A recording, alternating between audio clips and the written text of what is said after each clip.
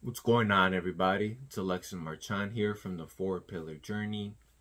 Now, if you saw the title of the video, which you obviously did, I'm not really gonna talk about what happened as far as story-wise, but rather the lessons that we can learn from what actually happened. I'm not gonna give too many details, but in short, I was walking with my uncle. We were in a place that was crowded, but not crowded enough where, you're easily bumping into people like a bar. And as we're heading out of this location, there's this older gentleman walking this way, 40s, 50s. And I'm thinking he's gonna move.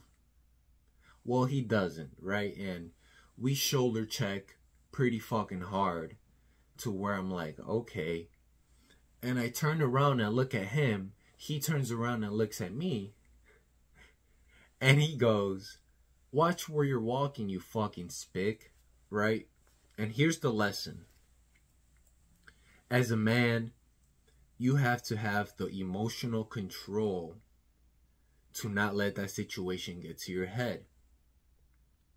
And if we really want to layer the lessons, the second lesson would be on his end to not say something stupid when you don't know the other person. Because I've talked about this before, but you never know who you're encountering and what situation they're in. Right?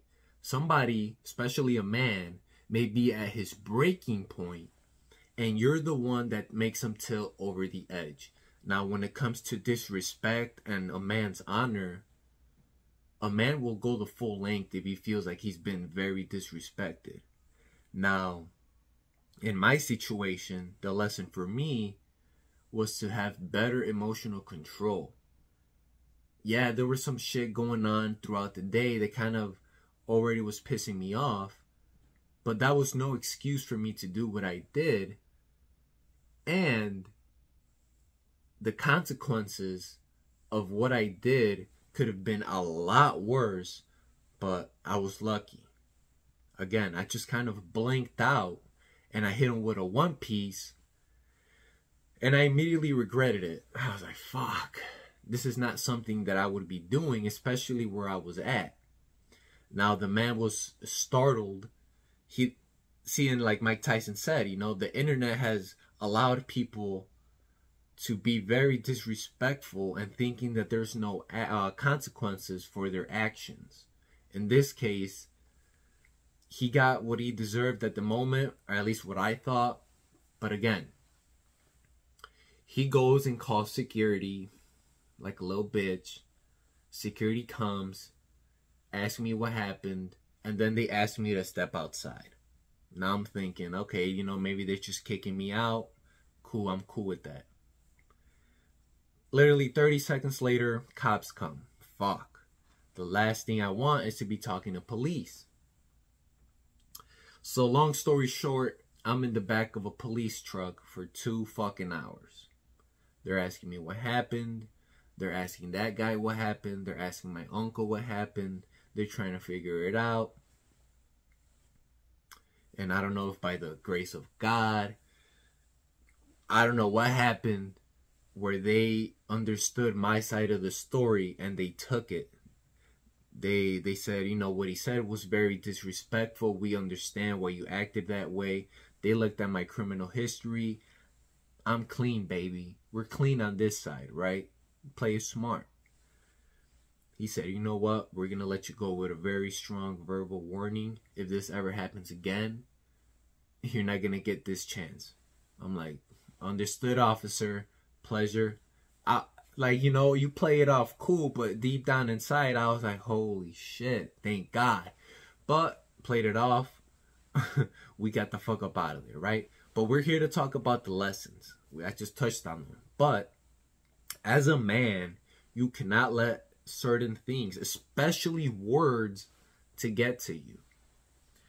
I have this thing that I follow, which is, if you're not messing with my time, family, or money, then you're not a real problem to me. because those are three things that I value and will not change values over. I will not mess with that whatsoever. But it was with me. And again, this is where I say my emotional control should have been better. I could have laughed it off and just walked away, and I wouldn't have wasted 2 to 3 hours of my life. Or even worse, ended up locked up for assault just because some motherfucker called me a spick. No, it's not the end of the world, but at that moment, I felt like he had just stabbed me. And I was like, I'm not about to take this level of disrespect. And on his end, like I said, you do not know what the NPCs around you are going through. We view them as NPCs, it's just like not even human almost.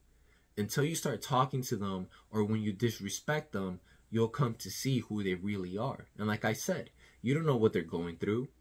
You pick with a guy, he's going through a divorce, just lost his job. He has nothing to lose. That is a very dangerous person. If they have nothing to lose, what makes you think that they won't go out after you? And again, this is something that you can't know just based off a random interaction, which is why you have to be very careful. Always treat people with respect, show love, and that will be reciprocated back to you, which is why I'm always talking about being nice to people. You don't know what opportunity may be there, or you don't know what you just avoided by being nice to that person. He was at his breaking point, but you were nice to him, now he's chill. Understand this as a man. Don't go out talking shit to random people. Don't go out looking for problems. And if you're on the receiving end, know how to control your emotions. Take a deep breath. I'm making this advice, and it's something that even I sometimes have to, remind myself about, because we're all human. We forget, but the important thing is to take self-accountability on your mistakes and remember the lessons that you already know and try to implement them at least once on a daily basis to keep the repetition alive. Because that is how us as humans instill certain things, which is why, people say make your bed every morning. It's bigger than the actual bed. It's to build repetition, discipline, and that will apply into everything else in your life. Again, to recap and to end this video, understand your emotions. You are a man. Do not let small trivial things get to you, or the consequences can be larger than you expected. And second of all, know how to treat people with respect, as you don't know who you're talking to. That's it, guys. I hope you guys have a good one, and I'll catch you guys on the next one. Peace out.